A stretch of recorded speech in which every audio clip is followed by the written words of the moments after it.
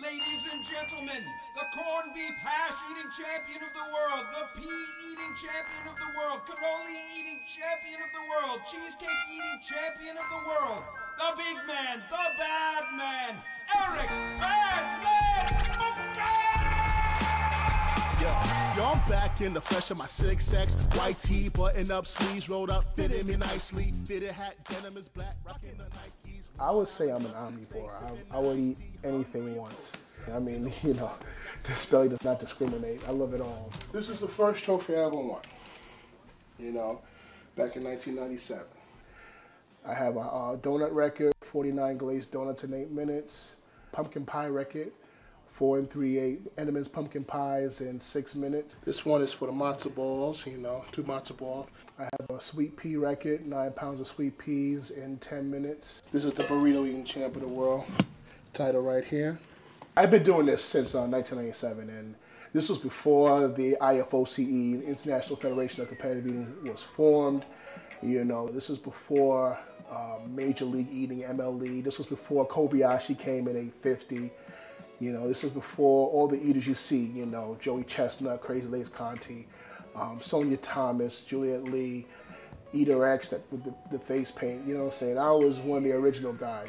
It's pretty cool to be known as Badlands Booker, you know, one of the eating champs of the world. It's good to see that there are fans out there that appreciate what I do and, you know, what we as a league do as a whole, you know.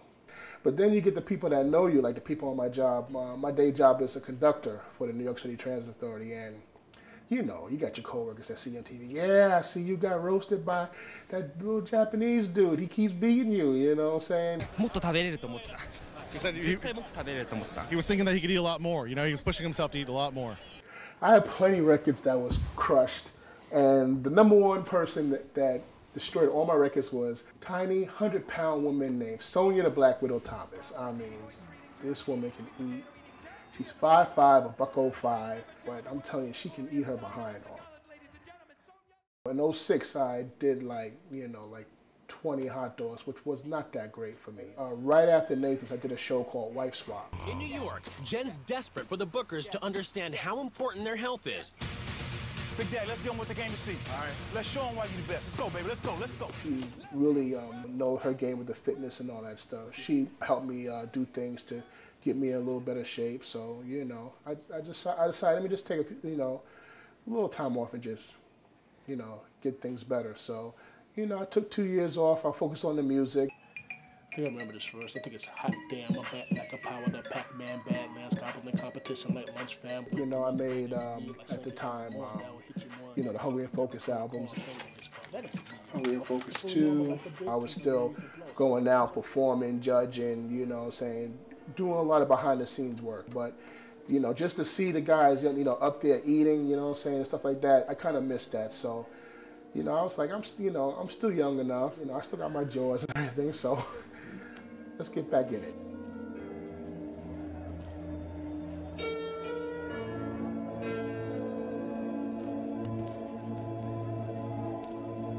They say that competitive eating is a battleground of growing God and Lucifer waits for the men's soul, my friends, and they are right. Nathan's on the 4th of July is like the epicenter of competitive eating world. Is the being that is half God and half man and comes from earth only once. I mean, the energy is just retarded. I mean, it's just ridiculous. They come for the Nathan's famous 4th of July International Hot Dog Eating Contest!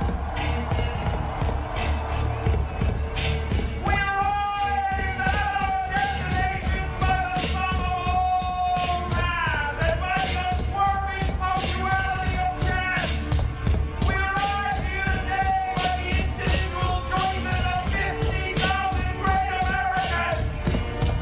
So it is and so it shall be. Let the contest begin! One of the crowd favorites here. He's a rapper here in Brooklyn. Badlands Booker has been here 9 years in a row. I just was saying that, you know, I'm just an ordinary dude that stays hungry and focused. I may not be number one, but I'm pretty consistent, and I still got love from the new school and the old school alike, so I feel pretty fortunate. What's good, eating fans? They call me Badlands, top-ranked American eating champion, aka the all-day buffet. And when it comes to eating food, man, I don't play. What you eat in a week, I eat in mere minutes. Put all you can eat buffets out of business. Just in case you forgot who the heck is this, I'm Badlands Booker in effect. Bear witness.